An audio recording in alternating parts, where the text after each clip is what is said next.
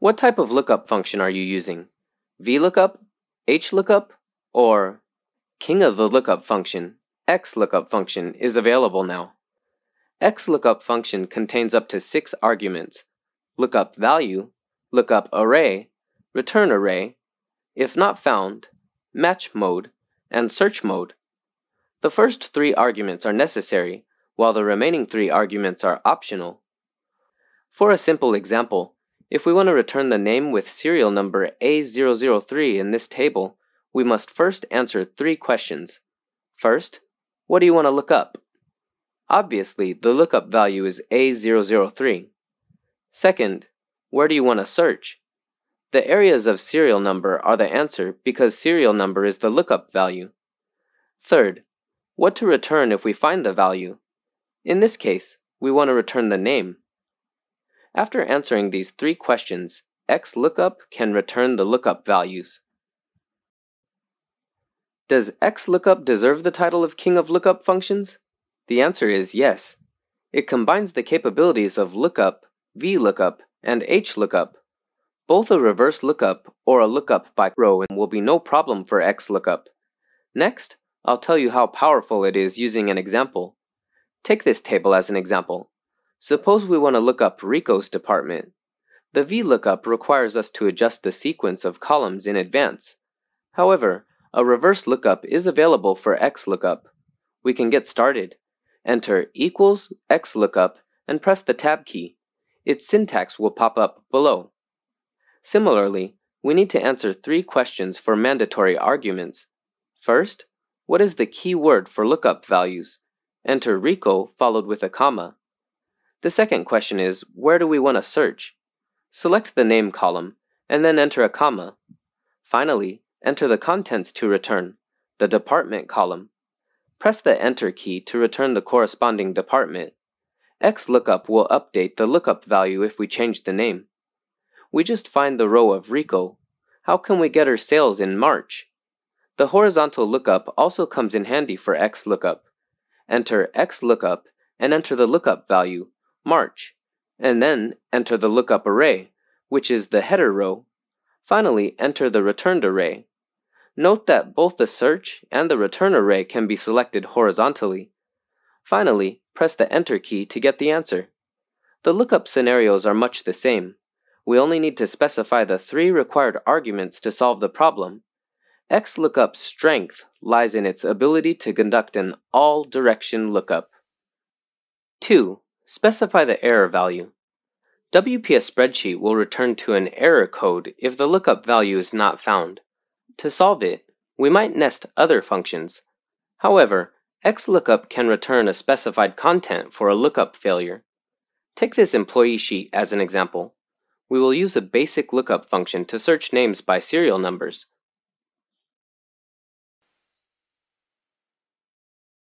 What will happen if the serial number is not on this sheet?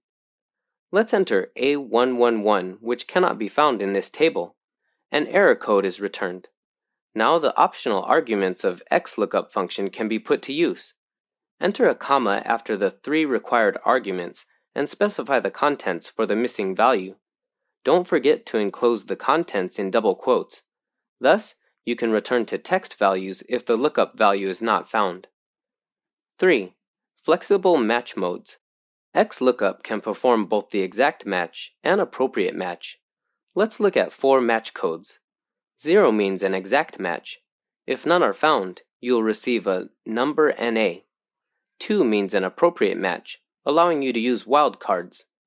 -1 means an exact match. If none are found, the next smaller item is returned. 1 means an exact match. If none are found, the next larger item is returned. The above is the explanation of match modes. It's still difficult to comprehend with words. Here's an example of how to read them. Here's a list of employee performances with scores. Suppose we want to rate them by scores. The rules on the right side have specified the rating rules. 90 through 100 is A, 80 through 89 is B, and so on. Donnie gets a C for ranking because he scores at 75. Then enter XLOOKUP's 5th argument, and we will match the proper grade for all workers. Look at the rule table. The value in the minimum column corresponds to the minimum value of the score range. That's why we should choose -1 as the match mode.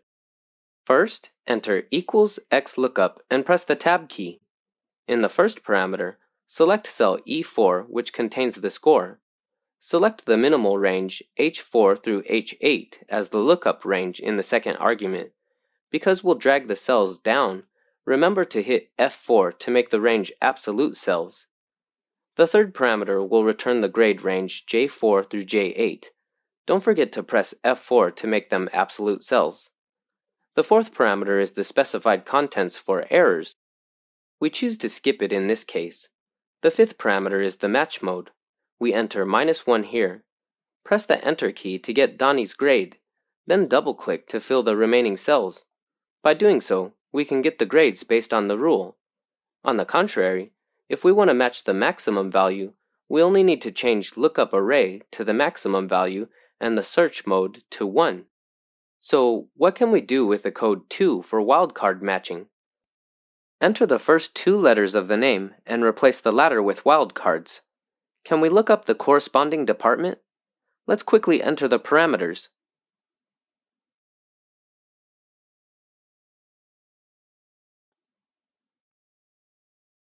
Finally, press the Enter key, and the department is searched. Isn't it convenient? 4. The practical search mode. Many novices may mistake the concept of search mode for match mode. Listen to what I will demonstrate, and you'll recognize their differences. XLOOKUP search mode has 4 parameters. 1. Search from first to last. -1. Search from last to first. 2. Binary search and sort in ascending order. -2. Binary search and sort in descending order.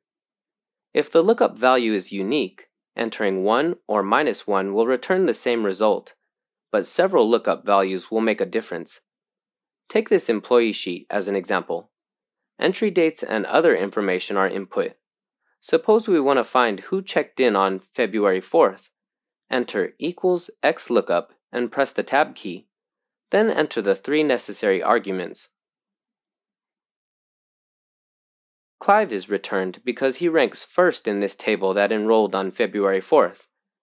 If search mode is omitted, the system will search from first to last because 1 is the default code. What if we want to know who the last one that enrolled on the 4th of February is? Enter 3 commas in a row and enter -1 at search mode to search from last to first.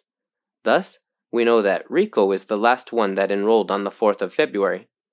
Search modes 2 and -2 apply a binary search algorithm and can search for binary contents. We won't give details in this lesson. XLOOKUP has numerous practical uses beyond what we mentioned above. For example, it can do batch searches and multi-dimensional searches. We will explore more in the following lessons, and see you next time. This is all about the XLOOKUP function. Did you get it?